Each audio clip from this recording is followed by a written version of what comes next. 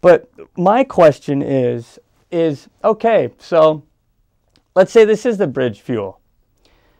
What do we do after? Where's the island we're heading to? What does that look like? Why aren't, if you do think that's a bridge fuel, then why aren't we talking about what's on the other side of the bridge? Okay?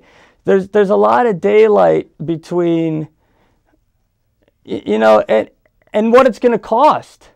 What it's going to cost to build out an infrastructure of natural gas.